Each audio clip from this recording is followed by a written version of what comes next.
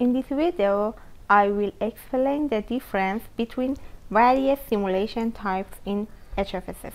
In order to define frequency range for your simulation in HFSS, it is enough to right-click on the analysis in the project tree and then select Add Solution Setup. Therefore, this page will be opened.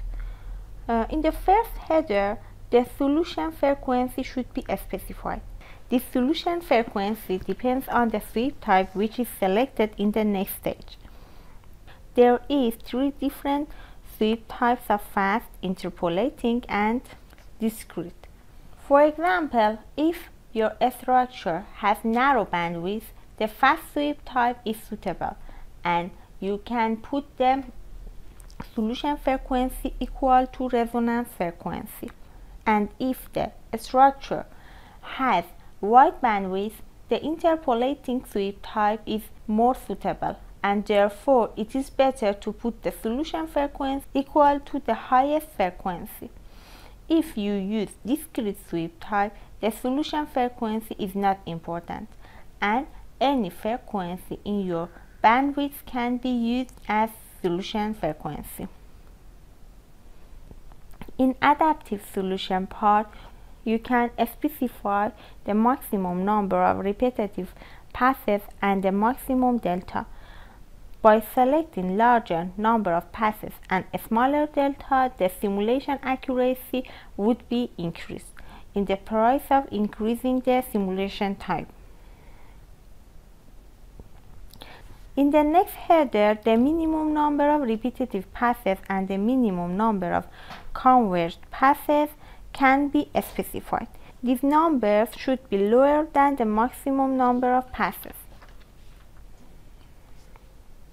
Then, by right-click on the Setup menu, Add Frequency Sweep can be selected.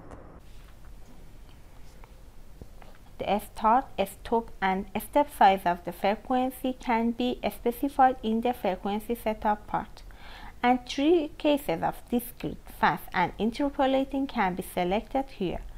If interpolating is selected, the software uses the minimum number of frequencies to match a polynomial to the S parameter. In this case, the software can estimate the answer in the frequencies which are not considered from the first.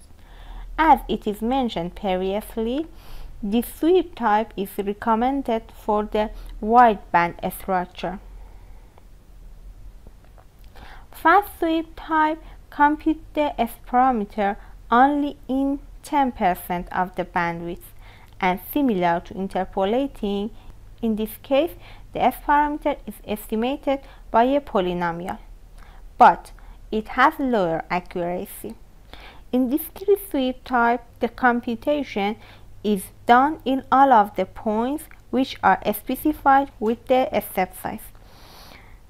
In all these points, the meshes are adjusted, and therefore its accuracy is more than other sweep types, but it is slower, and its main drawback is using the sweep type, the answer only can be computed in the points which are specified from the first.